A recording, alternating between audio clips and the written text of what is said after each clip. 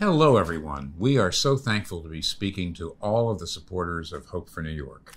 We wish we could be there with you in person, but we're honored to celebrate 30 years of Hope for New York together. 30 years ago, Redeemer Presbyterian Church formed a mercy and justice ministry to serve our city's vulnerable communities. And do you remember how that happened? Refresh my memory. Well, I think it was at our very first congregational meeting that Marlene Hensley stood up. Yeah. She had gotten here a couple of weeks actually before we did, and said, we need to have a mercy ministry. And Yvonne Dodd took that and ran with it, and there we were. Yes, and I also think it was our prayer meetings in which we were constantly asking God to help us as a Christian community serve the poor and the marginalized, that this arose. But eventually, yes, Hope for New York was begun to serve the poor and the marginalized and to support affiliate partners with tangible resources. Hope for New York was founded with one staff member, Yvonne, and 3 affiliates.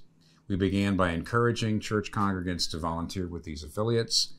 And as Hope for New York expanded, they expanded not only new affiliates and new churches involved, but we also began to provide financial support, leadership training, and new ways to collaborate. when Tim and I first moved to New York City, homelessness, food insecurity, mental health, violence, and racial tension were already critical issues. Our city's changed a lot and been through notable crises, including the pandemic, which has only increased the severity of these problems. But hope has also been increasing these 30 years as Hope for New York continues to work with affiliates to address needs such as women who are being trafficked, children who need tutoring and mentoring, mercy for the unhoused, especially in the cruel winter months. In this way, those in need in our city can experience spiritual, social, and economic flourishing by seeing Christ's love demonstrated.